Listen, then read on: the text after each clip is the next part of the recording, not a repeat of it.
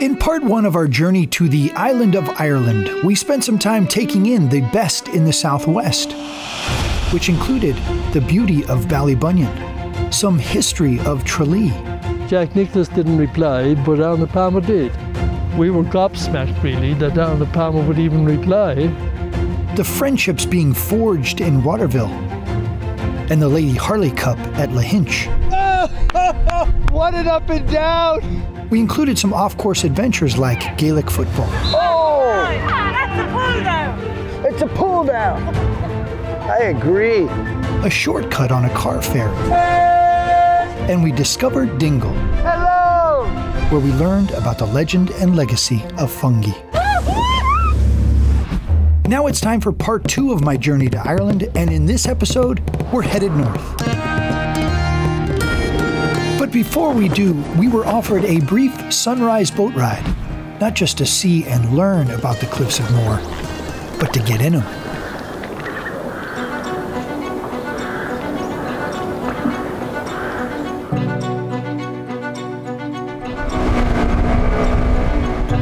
You like adventure?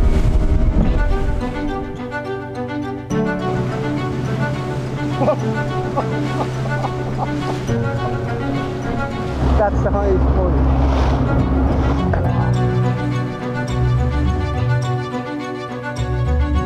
Jaw dropping. That's as good as it gets. You want to see the Cliffs some more? Get down here to look up there. If you want to be humbled, just come on out here and look at the Cliffs some more. And you're humbled by the ocean, the power of it, Yeah. the whole Everything. splendor of it. Look how clear it is.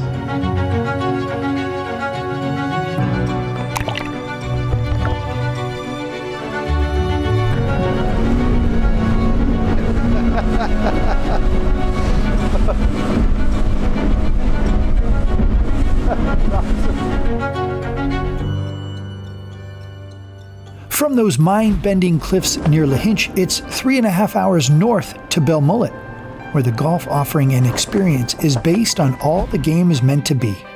A raw and wild walk from one shot to the next, immersed in the minimalism of smart architecture, charmed by the loyal locals who warm your heart with their hospitality and separate themselves for the way they chill their Guinness.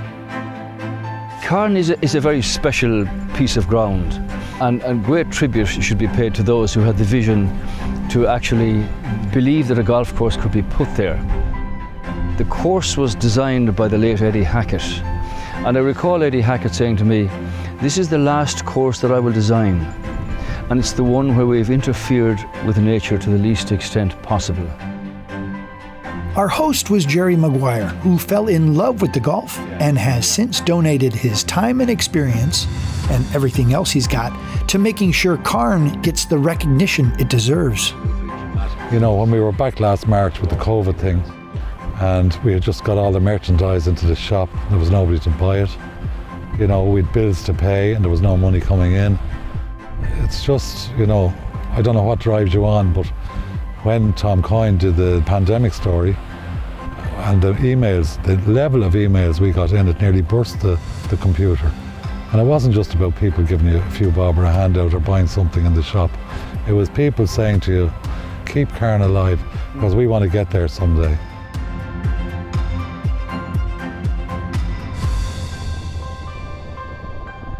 Those emails made more to me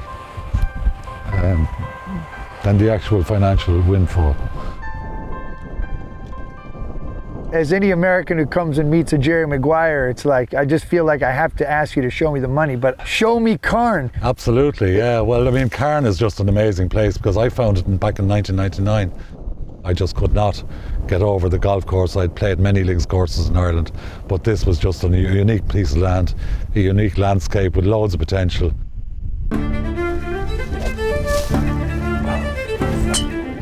Oh, I love that move. No, that's a manufactured swing. I like not to lose balls. I need one of those. Is that kind of the story here? Is eventually you got here and now you've never left? if you can get people here, Yes. they will see it, they will believe in it, and they will come back. That's it. I'm celebrating my 21st birthday of Cairn. There was no tourism in Belmullet and very little industry. You know, this land was all commonage owned by 15 farmers, and they assumed they could build a golf course. They had the foresight and the vision to see that. And then they took Eddie Hackett on, and Eddie Hackett came out here and said, go for it. And literally on the back of a newspaper, they designed the holes. The greens you'll see in that are all just on natural plateaus. There was no bulldozer were brought in, and they took 8 years to build. That's why it took 8 years to build. That was 8 years worth waiting on for what was produced at the end of the day. It's as raw as modern gets. Yeah, it's raw and rugged, I suppose, for a number of reasons.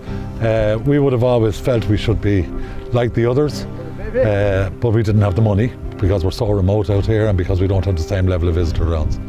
But more and more, as people came and played the golf course, the one unique thing about it was because it was raw, it was rugged. It was like golf 50 years ago.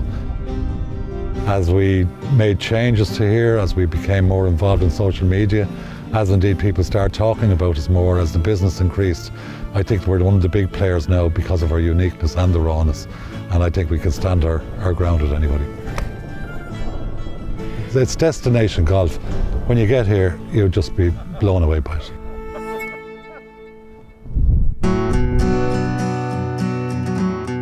If people are willing to make this trip, they're in search of an adventure. Absolutely. And if you really want an adventure, it's right here. It is. It's a golf adventure that you get here. It's surrounded by dunes. You could be anywhere in the world. You see nobody. It really is golf on the moon.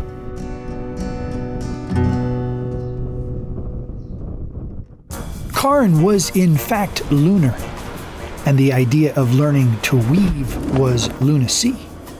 But that's exactly what happened en route to Nairn and Portneuf. McGee's has been synonymous with the town of Donegal and hand-woven tweed since 1866. You'll see here now, so when Josie moves his pedals, you can see this gap changes here. Oh. And each time the shuttle is thrown across, you're changing your footing down below here. This is mind-boggling. Like, who said, oh, I got an idea? It's not documented in history actually on when the actual hand weaving came around, and weaving today as well is taken from the same principle as this, on a much more complex way, just to make up more complex patterns. And even on this more complex than that. More complex. This is quite a simple weave, believe it or not. But I don't would you like to have a go, Matt? Yeah, I would love to have a go. Yeah, Jesus. Pull it across, push it back, move your foot. Josie, go ahead and take a break. I got us covered in here now. Don't worry about it. Everything's under control. Turns out I'd have the last laugh. I wove myself a jacket that day, made Josie proud, and one could argue, made weaving history. Fabulous, looks great. As the Irish like to say, that was a true story. There would be no jacket required when we hit the beaches at Nairn and Portneuf, where it's all about non-pretentiousness, new ownership, an update to the design, an overachieving food truck, and comparisons to places as popular as Pebble Beach. Well, I wasn't really in the market for a golf course, and the opportunity came up. And you know, how many times do you get a chance to own a piece of the world? I went up and visited, and I fell in love with it. And we were fortunate enough to get Gil Hans to come over and look at it. And Gil said to us, this is really what a true links golf course is where land meets sea. Larry Foley met Liam McDivitt over 20 years ago, and together they have partnered on several business deals, but none quite like Nairn and Portneuf. What's been the feedback from the membership? Very good. They love it. They have great food, they have a lot of fun, great condition golf course, and they're paying $650 a year for membership. $650 a year? Yeah. To play golf? Yeah. It's laughable. Yeah.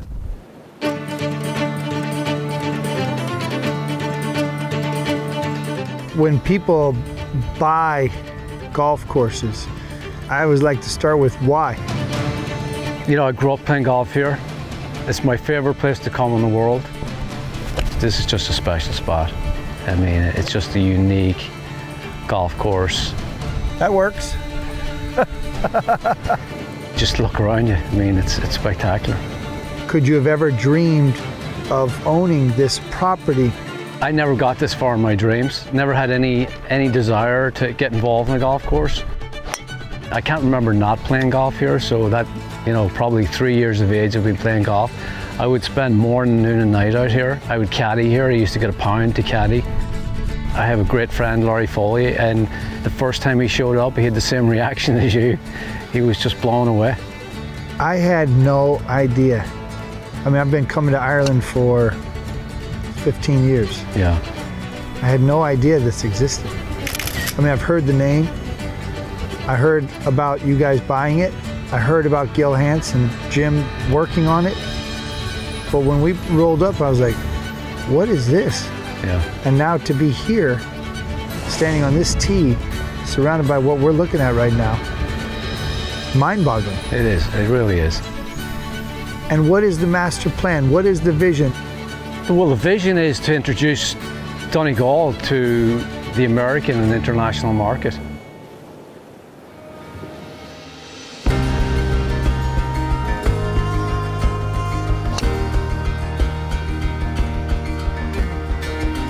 I think when you talk about pinching yourself, it's nights like tonight.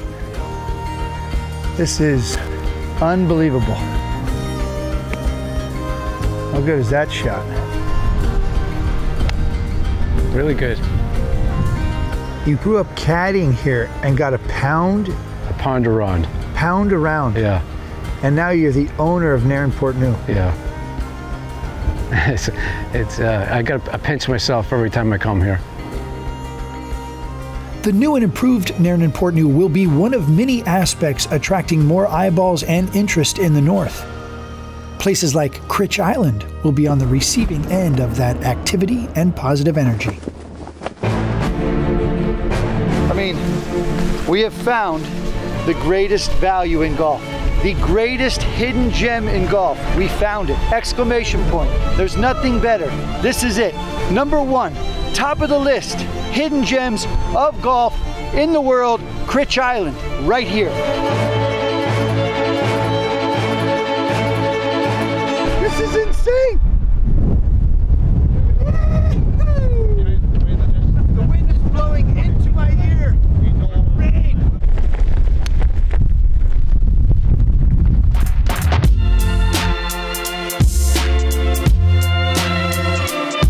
Started building this course in 1982.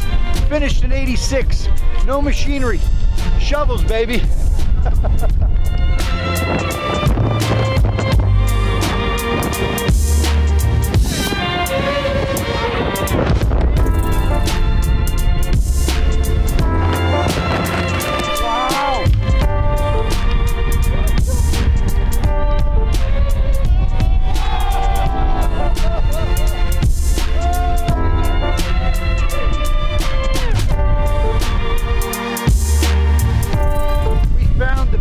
Par 3 in Ireland. Right here. Critch.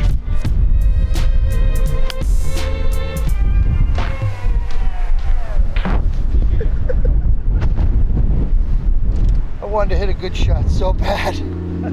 I wanted it so bad.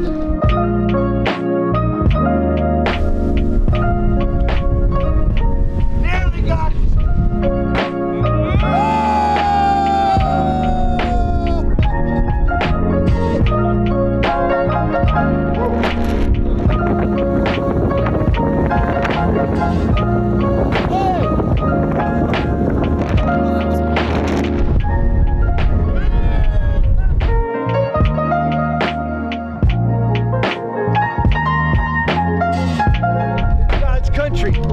Where does he live?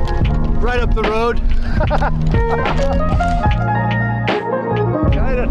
sir. Man, that's so much fun. Yeah, well done. Beautiful. Absolutely beautiful. 6 holes.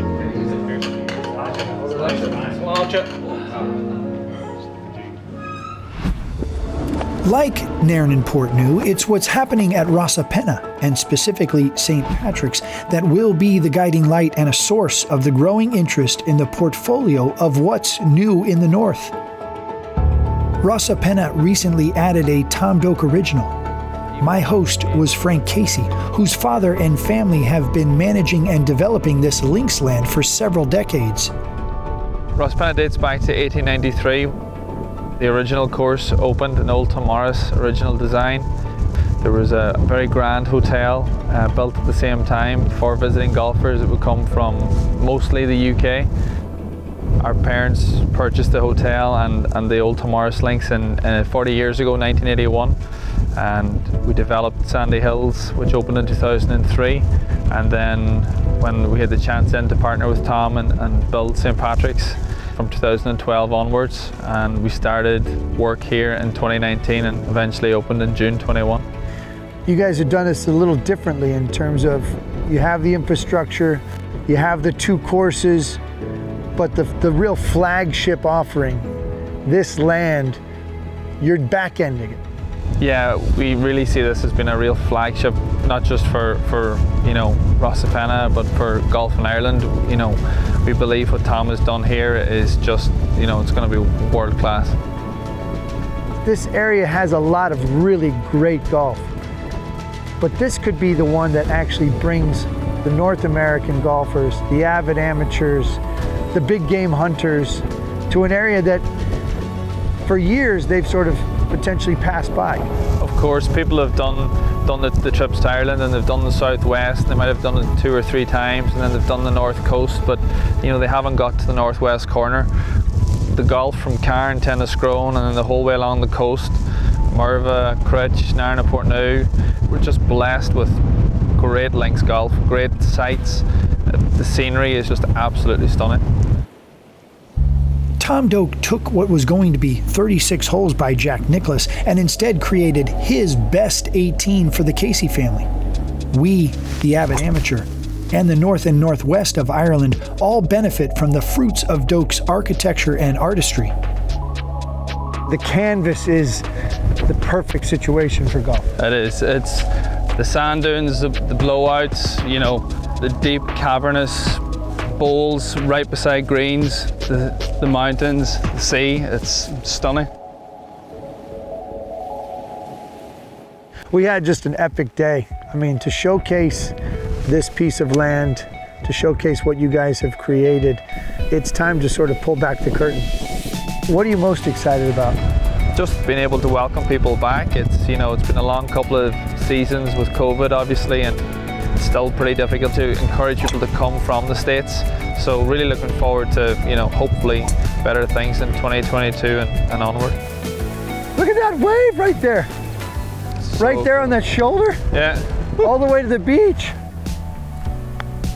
To have, you know, to have 3 courses in the one location, you know, and to have a quality accommodation on site, it's, you know, you can come here and spend 3, 4, 5 days and, you know, plays, you know, 3, 4 rounds, whatever. Most people play 1 round in each and then sort of play their favorite one again. Views of the ocean are just one of the benefits of participating in links golf. What's in the ocean and what ends up on the grill or what goes straight to the plate at a place like Harry's Shack, wedged between the water and the first fairway of Port Stewart, is a meal and an experience no one should skip or will forget.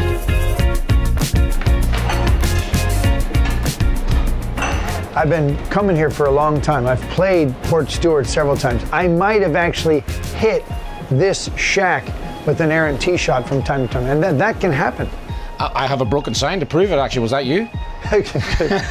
Guilty as charged. I mean, it's true. I mean, we are below the first fairway of Port Stewart.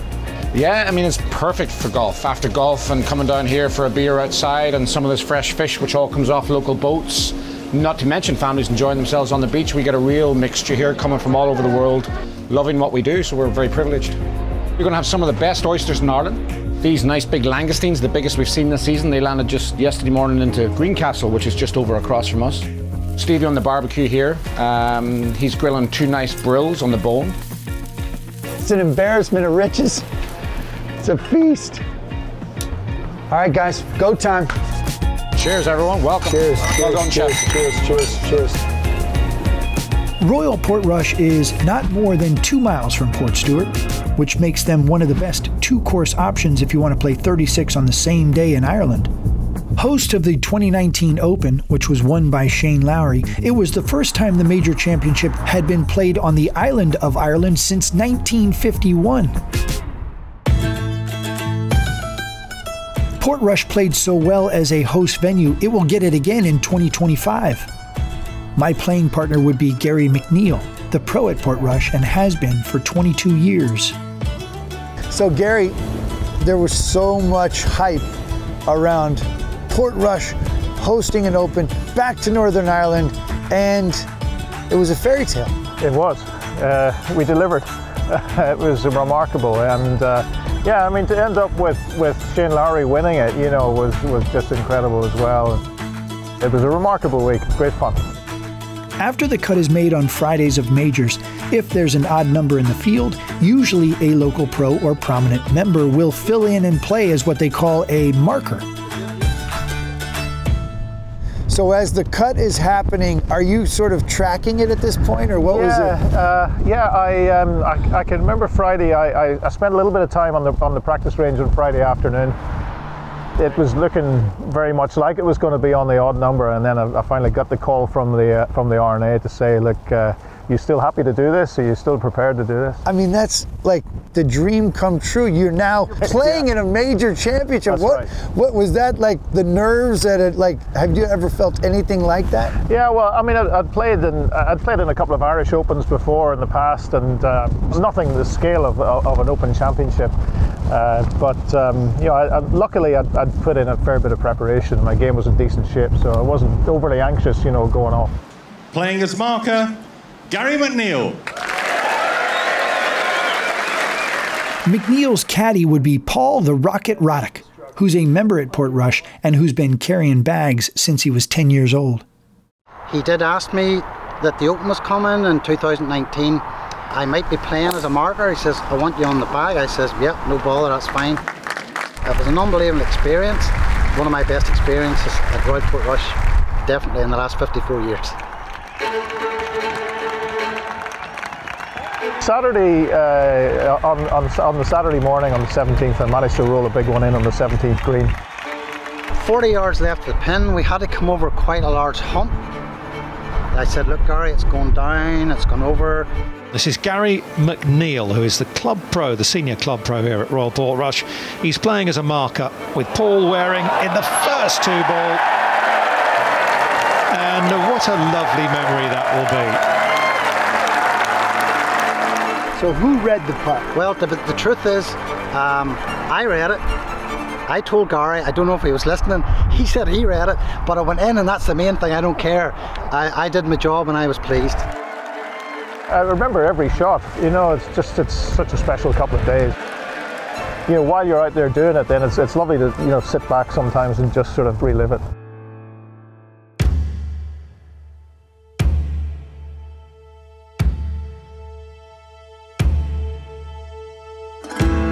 I'd thought so much about what it would be like teeing off on the first hole. I'd forgotten what the 18th, it didn't even sort of register with me what 18 was going to be like, and I managed to hit a good drive and hit a lovely 3-iron up into the middle of the green, and all of a sudden realised I'm doing this walk that I've watched so many people do over the years from the grandstands myself, and walking up there, and it was quite a moment. Yeah, it was great. Oh my God! What a shot! That'll do. That'll work. Here, I guess I'm supposed to give you your putter at this point. Yeah. Not every course we played was big and bold and hosts Opens.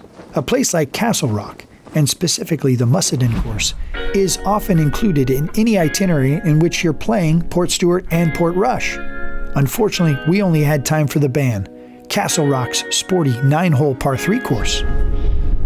5 guys, 3 holes, last man standing. If you're the high score, you're out. Next! Castle Rock itself is quite a friendly place. I think they're just rough and ready and rugged links golf courses. I mean, they are just traditional links courses, they're tough. The greens looking out over the scape from the 17th tee, the square green, the punch bowl. I mean, this is like the adventure that everybody's looking for, it seems to me. Here we go, last up. We already got a couple guys tight. We need to survive.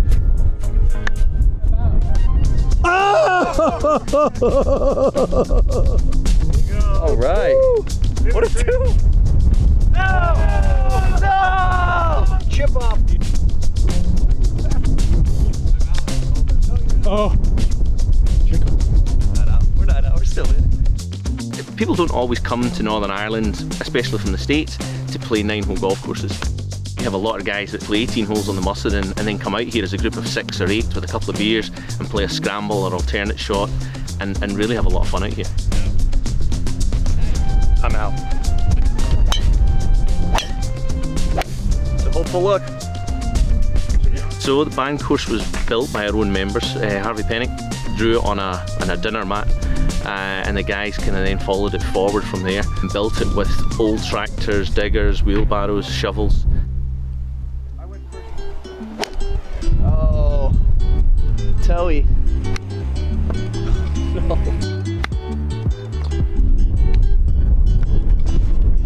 Jimmy. No. Oh! Chip off.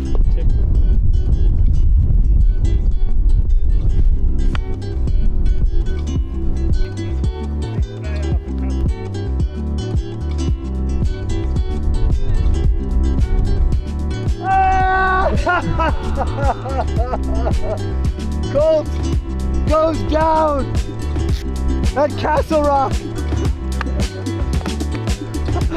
A win.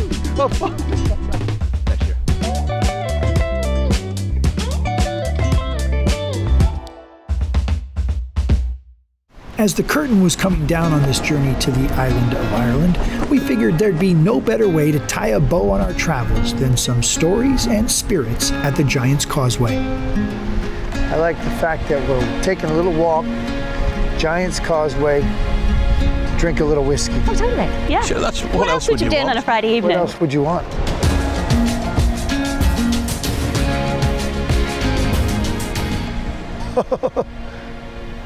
This is made for us. Let's taste a little whiskey, let's hear a little story, and then see where it takes us. That sounds good. Yeah.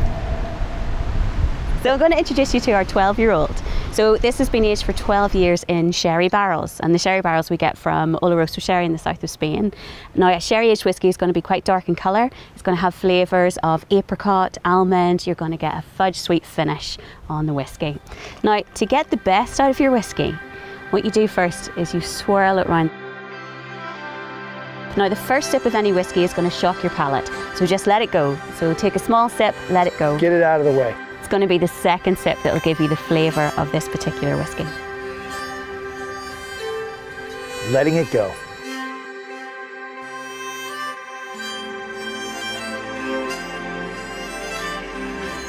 Ladies and gentlemen, Julie knows what she's talking about. Finn McCool lives in the cave up there. He's 54 feet tall and he lives there with his wife and son. To this day? To this day. Yeah, we would see him occasionally. He looked around the bays and he could see the columns. He thought if I collected those together, I could make a path. So he started building over here and built the Giant's Causeway, the path to Scotland. And that's as sure as I'm standing. That's a true story. That is true. This is special, guys. Isn't it? It's beautiful. I mean, people come here and have a day like today that we're having now, tasting this whiskey, hearing these stories. That's what people come for. That's to get the experience. Upon further review, and as we take on this view one last time, a trip to the island of Ireland is about the crack, the culture. It's the kind of golf course you will not see every day of the week. And camaraderie.